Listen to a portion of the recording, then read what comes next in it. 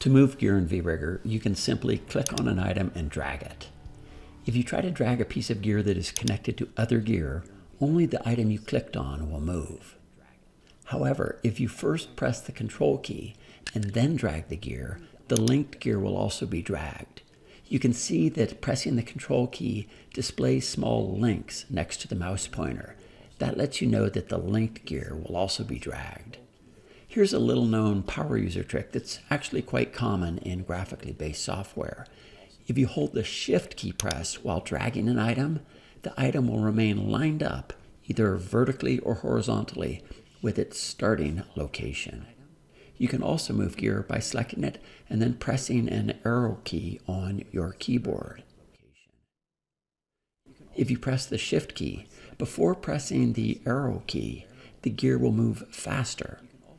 And as with moving gear using your mouse, if you press the control key and then press an arrow key, any linked gear will also be moved.